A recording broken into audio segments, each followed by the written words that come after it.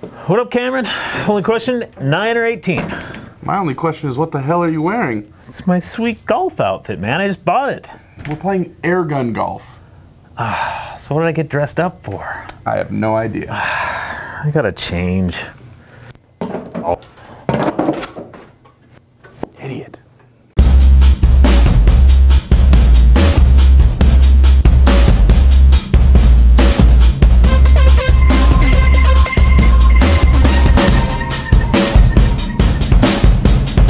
What's up, guys? Today on Airgun Depots Under Pressure, we're taking a look at an updated classic, the BSA R-10 SE. It's a new regulated model.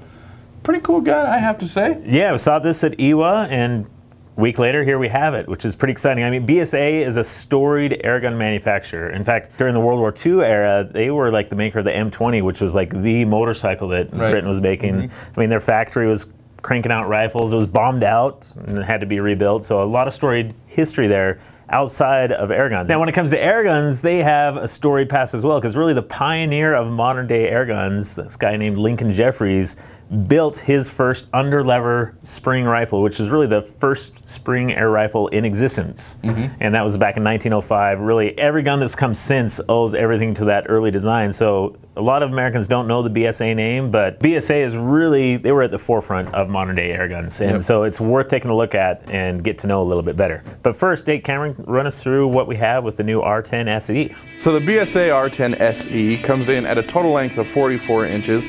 The barrel is a fully shrouded 18-inch barrel with a newly designed fixed moderator that really keeps the sound signature down on this rifle. It's got a 4-way adjustable butt pad which can be adjusted both up and down, as well as for cant left and right. The BSA R-10 SE also features a magazine catch which locks the magazine into action.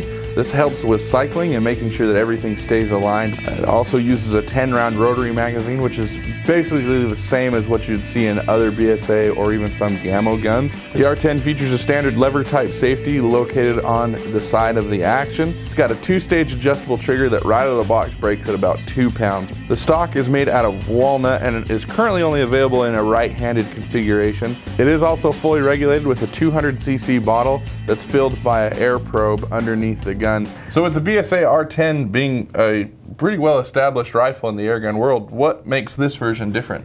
Yeah, and not only well established, really well loved. I know a lot of people, this is their favorite air rifle, even though it's been around since 2010. But what BSA has done is they're telling us that they've gotten 25% more efficiency out of that regulator. So they got a new regulator in there. We went out and tested it. On the old BSA R-10, and our site listed it at 50 shots, but really around 45 it started to, you know, kind of, yeah. And I was able to get 60 shots, so, you know, doing my math, pretty accurate on the claims of 25% more efficiency. So the regulator, as promised, is working extremely well. From a power standpoint, same power as the old R-10 Mark II, so you're getting about 30, 31, 32 foot-pounds depending on the pellet you're using. It's available in 177-22 initially, and they're already available on our site. 25 caliber is coming. It's been announced, but it's not being imported yet into the US. We've had some conversations directly with them because we're going to make that happen for you guys. So obviously the regulator's not the only improvement though. We got the shroud, right? That's right, the new moderator. This is a really effective moderator. In our testing, we were really quiet. Really impressed with how quiet it is. And it's pretty basic design. I mean, go ahead and screw your end cap off here and you can pull out the baffle stack. I believe that there's 2, maybe 3 baffles in here. Are we calling those hair curlers baffles? Yeah, I mean, pretty basic design. There's basically a washer and then one of these which bears a striking resemblance to a dollar store hair curler. And then there's just some sound abatement material, just some cotton batting in there, which is a proven design. That's pretty close to what Hatsan uses, and they're some of the quietest air rifles we carry. So. And it makes a noticeable difference. The old R-10 Mark II was actually shrouded, and it had a little bit of noise dampening, but this is making a noticeable difference. So it's a really good improvement by BSA, and making it very comparable with other guns in its range, like the FX Streamline and other kind of European high-end guns.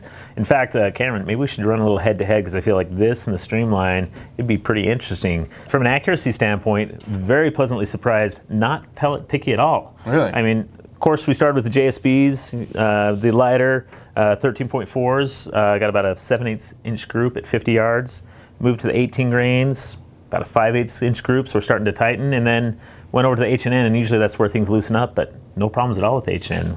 You know, the H&N Baracudas, 3/4 inch group. Baracuda Match, inch group, so shot really well with H&N, and they actually, the magazine fit the JSB Monsters that really? some of the magazines having problems with, and I got a 7/8 inch group with the Monsters, which, I mean, all those were about 21, 22 foot-pounds, but very pleasantly surprised with all that. So you got a lot of options, especially if you like to hunt.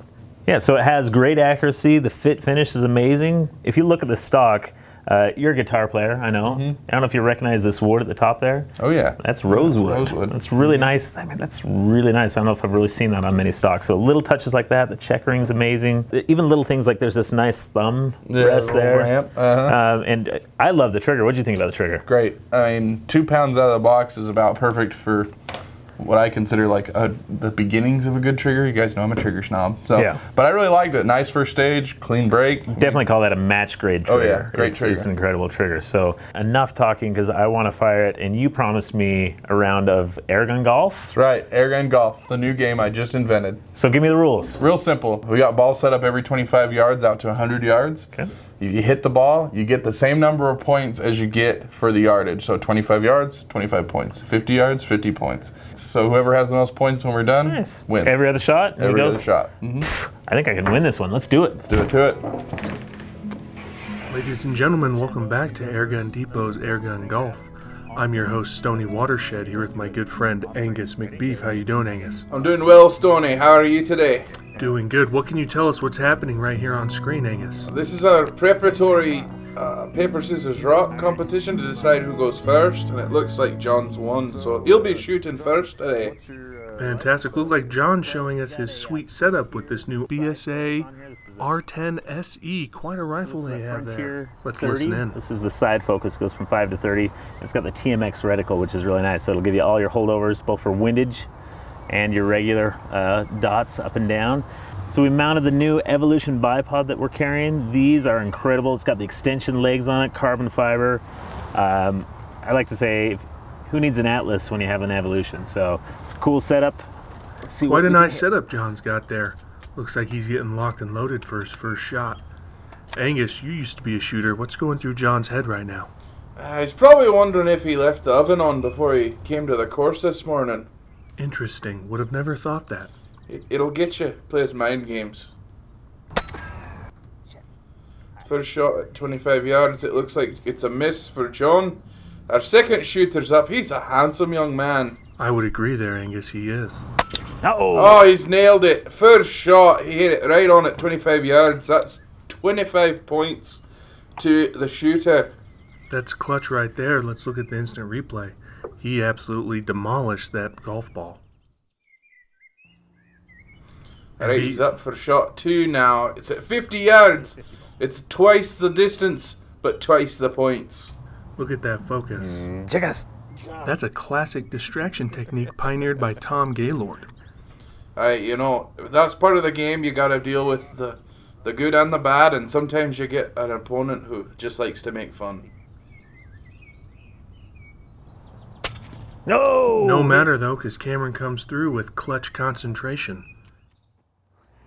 Might not even be able to get to pull the trigger again at this rate. Cameron's in the zone. And there's some good sportsmanship from John. Cameron's on to his third shot. He's 2 for 2. Let's see if he can make it 3 for 3 with the 75-yard ball. If Cameron hits this here, he is the winner.